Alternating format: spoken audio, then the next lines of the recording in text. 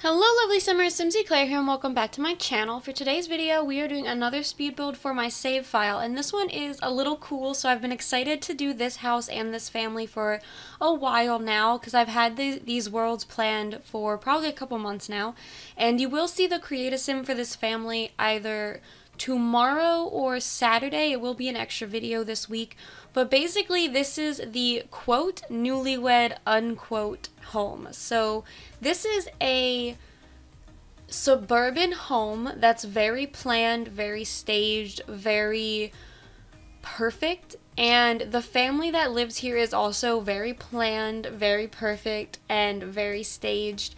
And it's basically as though someone took a movie like The Stepford Wives and took one of the couples from there and placed it into this home. And of course, Nancy's all about this. Nancy is like, oh my god, yes, I have a friend. I'm going to have this lovely lady to help me run all my meetings.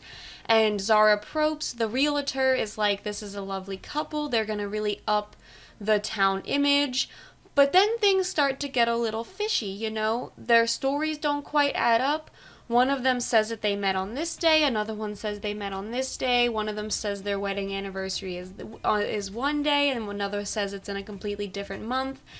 And when you go over to their home, it's very, very secretive. It's very much like, well, all the windows are drawn, you can't go into any room where they're not with you, and it's a little sus, and people start to get a little concerned about this family, and then they start to question things because it's a newlywed couple. They have no children, and yet they moved into this 2-bedroom, 3-bathroom, large, modern, Mediterranean style practically mansion, because this thing is quite large. And they haven't really said where their money has come from, and they haven't really said anything about where they're from, and so people start to get just a little concerned, a little suspicious about who their neighbors actually are.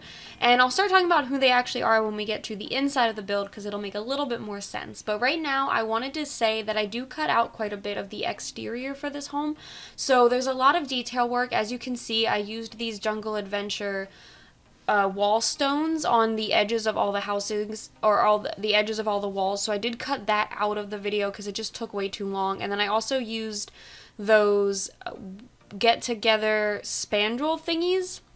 I don't actually think they're called spandrels, corbels, that's what they're called, corbels, to line underneath all of the roofs. So obviously that also took quite a bit of time, so I did cut those two things out of the video because my camera was moving around in a whole bunch of circles, and when it sped up, it just didn't look very pretty. So I decided to take that out, but right now we're finishing decorating the exterior. So I did decide to give the home a driveway. Initially I wasn't going to, but I felt like the front of the lot was just very empty.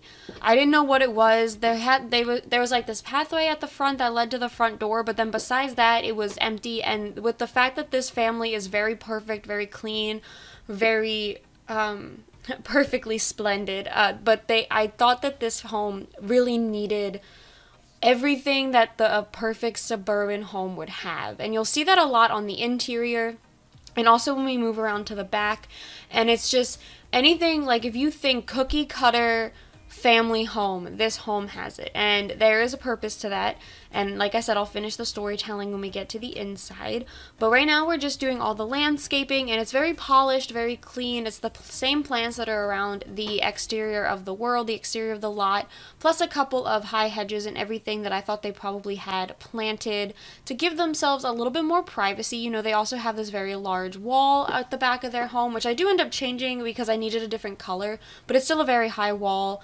They have a lot of windows, but some of the windows you can see are the Snowy Escape ones that actually have the closed off panels, so you can't see through the windows. And then those that aren't closed off panels, all of them end up with shades on top of them. So it's even though it's a very open, it's still a very closed off home. And then now we're decorating the backyard. So it's very, as I said for the front of the house, very cookie cutter. They have the outdoor dining table, they have the outdoor grill, they have their pool with their loungers, and then they have a little garden area because of course she has to garden, the wife has to garden. And now we're moving on to the interior, and you'll kind of notice there's a particular theme with the not really clutter because it's not very cluttered, but the decorations of the interior, and that is perfectly placed. So everything, nothing is like taken off the table where I've like used the alt key to like free place things or anything like that. Everything is like placed on a spot. If it didn't have a spot, it didn't go on the table or anything like that, because the home is staged and no one knows about this family.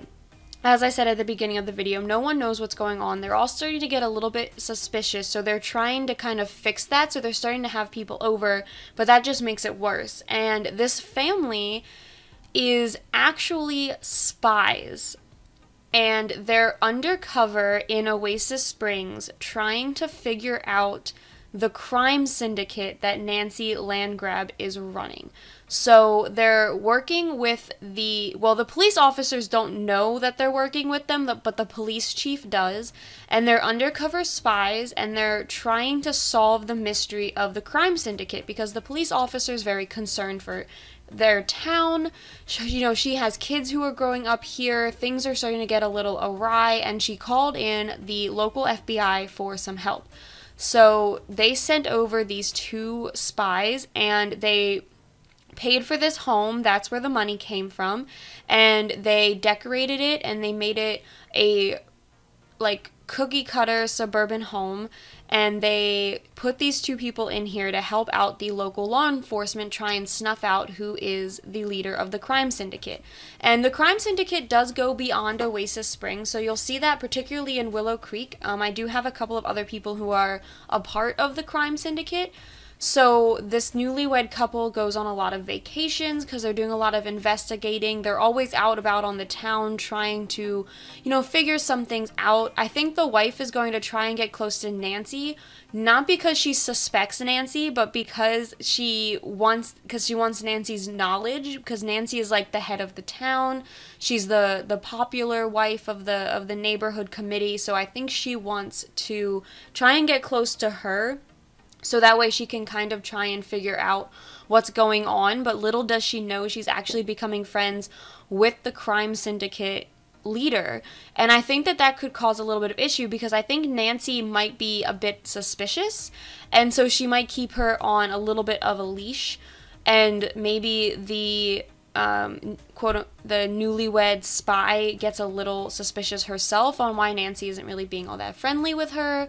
Or maybe Nancy tries to recruit her, and then the spy is like, oh my god. Or maybe the spy becomes a double spy. That's part of the reason why I was so excited to put this family in this save file, because I'm not going to finish this story.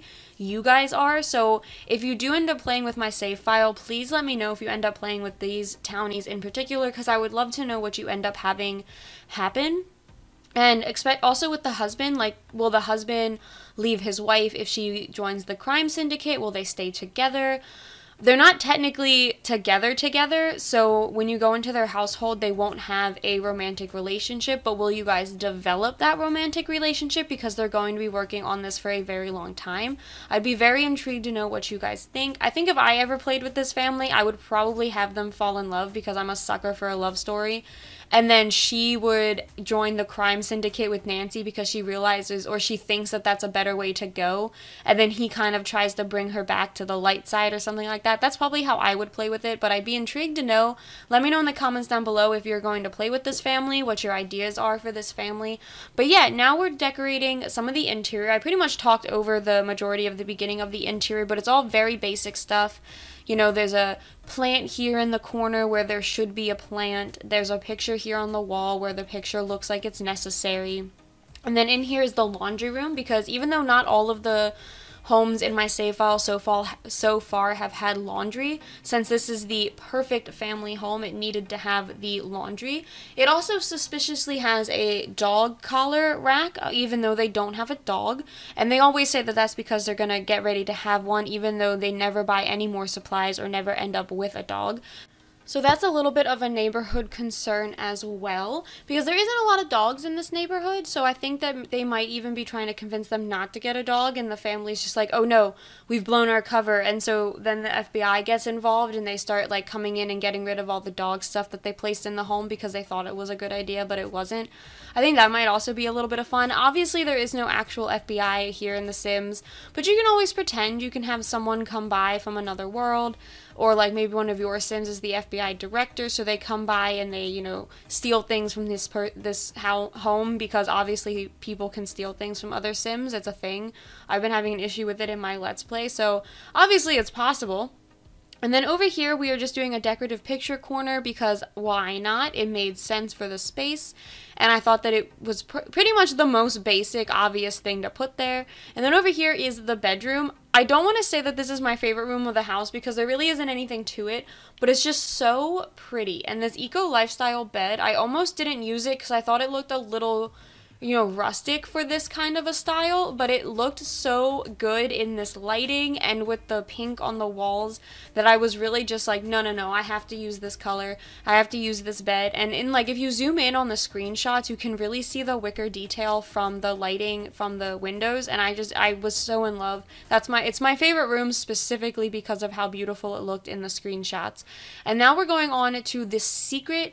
Well, we will be going on to the secret hidden office. So whenever anyone's at their home, this door is obviously always locked, and they never let anybody in, and all the windows are covered, even the door, which is, you know, you can see it from the outside, so their neighbors do get a little concerned, but they always just say that they're working on some secret stuff for their jobs. And this is basically where they do all of their, you know, spy work. They have their satellites and their database computers and stuff like that. And I do end up building a kind of like a nook by the front door that's kind of like a, if in case they walked into the door, like into the office, there would be this for show office in the front that has a bookshelf and a small desk so that they could pretend that this is just what's inside this house, even though obviously the room is so much bigger on the outside. But besides that, that is it for this build, so I hope you all enjoyed this one. If you did, please be sure to leave a like and subscribe to my channel, and I will see you all next time. Bye!